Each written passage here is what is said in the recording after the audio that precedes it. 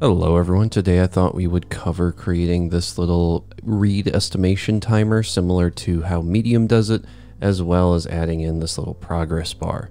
I can go ahead and actually close this because we don't need a timer for this.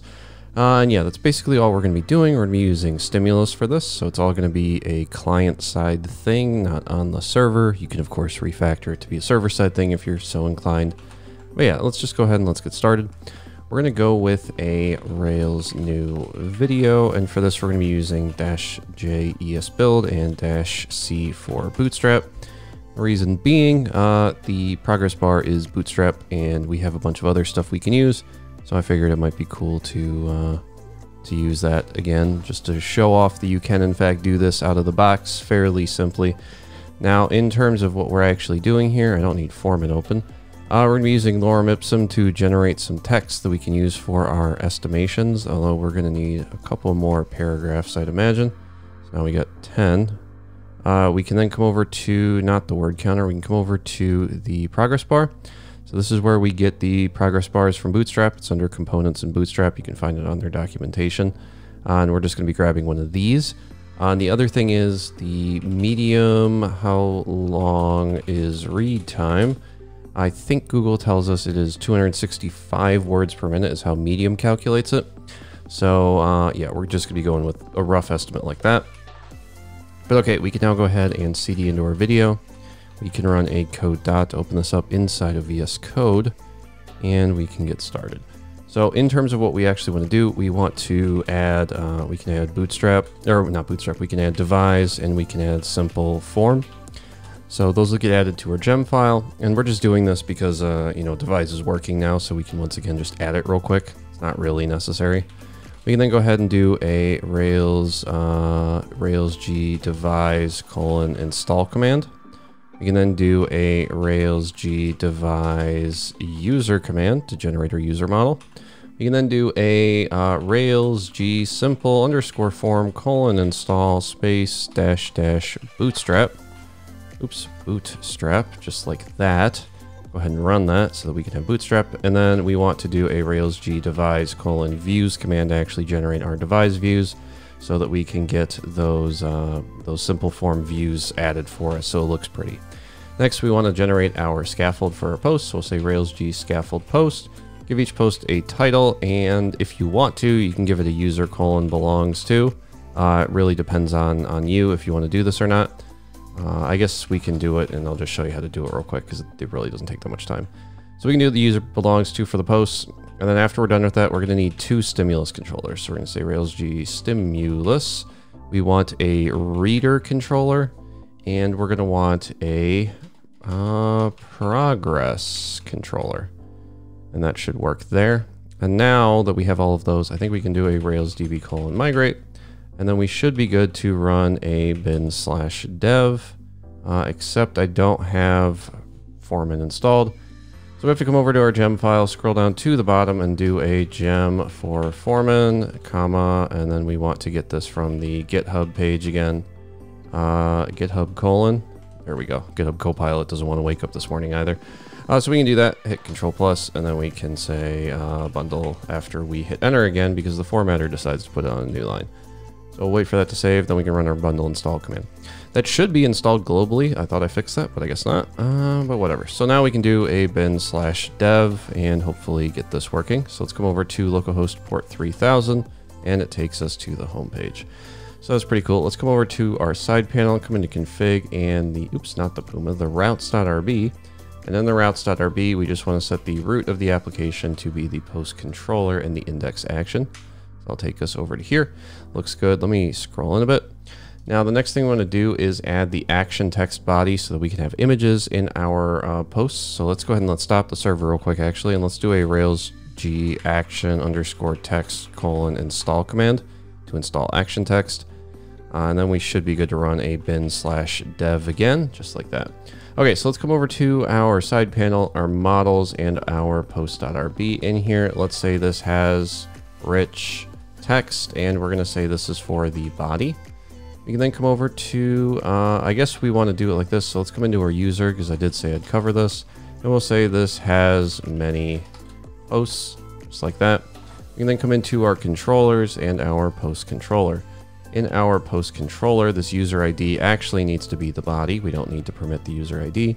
Up top here, we need to say before action, we want to say before action, we want to authenticate the user, except for the index and the show methods. So that will make it so you can at least read the post without needing to be logged in. And then for the create, because we'll be authenticated if we get here, we just want to set the @post.user to be equal to the current user. So that'll force us to log in if we click new post here, for example. So we'll refresh, run the pending migrations, refresh, click new post, and that takes us to our login page. So we can now sign up. I'll do a dean@example.com. I'll copy this email, paste it in as the password, the least secure solution on the planet. And that takes us to the new post page. So let's go into the underscore form page, which is going to be in our app views posts form. And then in here, we have the f.input for the title and the user. What we want to do instead here is we want this to be an input for the body because we don't need that user there. And then we want to say this is going to be as, and we want this to be as, it's going to be rich text, I think. Is that how we do it with simple form? I can never remember. Oh, it needs to be a rich text area according to the PR. There we go. I don't know why that's so complicated, but whatever. So now we have the editing capabilities here. We can do a test 1, 2, 3 as the title. We can come over to the lorem ipsum page and copy the lorem ipsum over here and paste it. And then halfway through, we'll just insert an attachment. We'll grab that Minecraft image we used last time, I guess. Go ahead and put that one in there. Scroll down a bit. Looks good to me. Now let's click create post. That'll create the post, but our stuff isn't showing up yet. So we have to come into our post partial. So app views posts underscore post. And then in here, we have the user ID for the post, but I don't want to do that. Instead, we'll do post.user.email to give us the email of the user that posted it. Alternatively, if you don't want to totally reveal their email, you can just do a post.user.email.split. You can split it at the @ symbol. You can grab the 0th element, and then you can call .capitalize on it. And that'll give you just the first part of the email before the @. It'll capitalize it. It looks like a fake little username. It's a good placeholder until you implement an actual Devise username, which, you know, there's tutorials on the channel covering that, as well as other people on YouTube have covered it. But okay, so that gives us a user. Let's now go ahead and let's put the body in here. So we'll just say this needs to have a div for the post.body. Go ahead and close this div, save it, refresh the page. There's our body. Cool. Okay, so now let's go ahead and let's do the hard part here. Let's add in the reader. So for the actual reader, all we need to do is grab that stimulus controller. We'll create a content tag for the div with nothing inside of it. Tell it that the data is a controller for the reader. And then we put a do at the end here, which means we need to put an end at the end down here. So the reason why we do this is because this correlates to that stimulus controller we made. So if we come over here to the app JavaScript controllers, we have a reader underscore controller, which is where we're getting that name from. We use the do block here because there's multiple elements inside that we need to mess around with. The first one we want to mess around with is going to be our reading time, which we'll do, I guess, right below the user. So we'll just put it down here. This isn't going to be the created at, this is going to be the reading time. And then down here, instead of having the post.created at, what we want to do instead is we want to create another content tag. This one's going to be a span. Again, all of these can be regular divs, doesn't matter. And then inside of it, we just put nothing with some data, and that has a reader underscore target of reading time, which we'll access inside of the actual stimulus controller.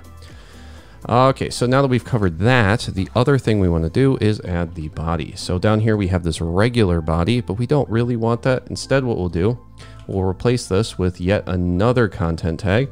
This one's going to be for a div. This time, instead of having an empty string like we did in the other two, we actually want to put something inside of it. And the thing we put inside of it is the post.body. We then put the data with a reader target for the body again. We'll take a look at how to actually use those in a second here. So now if we refresh, we get the reading time, we have the body, and the body is still being displayed here. You, of course, don't need to have the actual text here that says body. That's totally optional, right? I just like having it there because GitHub Copilot put it there, and I'm very lazy. So let's come over to our side panel. Let's scroll up and go into the reader controller. So this is where we're going to be doing all of the logic. It's actually not that much. It's just a couple lines really. We're going to start by saying, hey, we need to get those list of targets that we created. So we created the reading time target. Remember, the reader has a reading time target right here. So the reader underscore target is reading time. So the way this works is it is the name of the controller underscore target and then the actual thing you're calling it. So we have the controller and then the actual thing we're calling it right here. Inside of here, we're going to do the following. We start by saying this.reading time, which is just a method we have to create. Come down here, we create it. And this is pretty straightforward. Basically, we're just going to say, hey, look, we need to get this.body capital T target, which is how we get this body, which correlates to this body, and it has a target, which is why we use the keyword of target here. And then we grab the text content of that target. And then we just do some pretty basic JS where we say, okay, we have the body. We want to now grab the words per minute, which will hard code to 265. We'll then say the number of words is just splitting the text with based on spaces, and then we just grab the length of that. After we have that length, we can then, figure out how many minutes it'll take based on the number of words divided by how many we can read per minute. After we figure that out, we can then say, all right, our reading time is going to be the higher end of that. So we're just going to round this up. So we do a math.ceiling on the minutes, because again, this is going to be the number of minutes divided by the words per minute. So we can easily call the ceiling here to get a safe estimate. So it's not going to add 10 minutes to the reading time or anything like that. After we do that, we can then say this.reading time target, which is this reading time, which is the reading time right here. So when we say reading time colon, we are now putting the thing after the colon, or we're setting its value. And we set that value to be the number of minutes, space, min, space, read. So if we save all of that, come over here and we refresh, we can now see this is a 5-minute read right here, right? It doesn't really bother with the image, so we don't have to worry about that, like messing up our estimations. But if we come over here and we create a new post, and you also see, because we have this set up with a stimulus controller in the post partial, this will work for multiple posts. So we can come down here and we can create a new post. And then in here, we'll say test. If we just put the word case in here, we can see this, defaults to a 1-minute read because it is greater than 0, which means this is going to be a fraction that's greater than 0. And then this gets rounded up, not down, which is why we don't get a 0-minute read. Okay, so that's pretty cool. Now let's do the progress bar. This is actually even easier to figure out because we have Bootstrap installed. There's really not a lot that we have to do here. So we're gonna come over to our post show page, if you can believe it, because we don't wanna show the progress bar for each of the posts. I mean, you could if you want to. I just didn't think people would want to. What we're gonna do is we're going to create a div with a class of progress. We can then come down here, we'll close this div. Inside of here, we just create yet another call to a content tag where we put nothing inside of it, give it a class of progress-bar with some data that belongs to the progress controller. And that's all just based, it's all just based off of the progress bar Bootstrap page. Just had a bug bite me. So yeah, this gives you a bunch of different examples, and then we just grab one of these and we sort of cannibalize it for our needs. So we have the progress bar here. Now, the only other thing we really need to do if we save this is set the stimulus and also make sure that this is attached to the top of the page. So if I come back and I go to, let's say, this first post here, which has this really long body. So I'll click show post. You can see the progress bar doesn't get attached to the top of the page. Now there's two ways to do that. You can either create a class for it or you can create some styles for it. We're just going to very quickly go create a class for it. We'll come into app assets, style sheets, and I guess the application.bootstrap.scss or the, yeah, this will work. And in here, what we want to do is we just want to say this has a .progress_bar, and we'll put this styling in here that I have to reformat. But this causes it to be fixed to the top, have a width of 100%, and a z-index of 1000. The z-index, the higher the number, the more forward in the screen it is, which causes it to render above everything. So if we do this, we can then come over here and refresh. Still won't work because we have to actually give it the class. If we come in here, we can give it that custom progress_bar, except this needs to actually be in this one up here. So we give the outermost div that progress bar, save it, and now you can see it is working as intended. So that's at least scrolling down with us. The next step is to actually give it some functionality. For that, we have to come into our progress JavaScript. So we'll come up here, we'll find the progress controller. Inside of the progress controller, it's actually pretty simple. We start by saying this needs to have a window.add event listener for scroll. And when that happens, we want to do a this.calculate progress. And you have two options. You can either do what it's suggesting here with this dot bind to this, which we'll do. We'll just say calculate progress. And then in here, we just want to do something similar to this, where we say the total height is equal to the document.body.scroll height minus the window.inner height. That gives us the height of the screen. We then grab the progress percent, which is again just converting it to a fraction, multiplying it by 100, so we get a number between 0 and 100.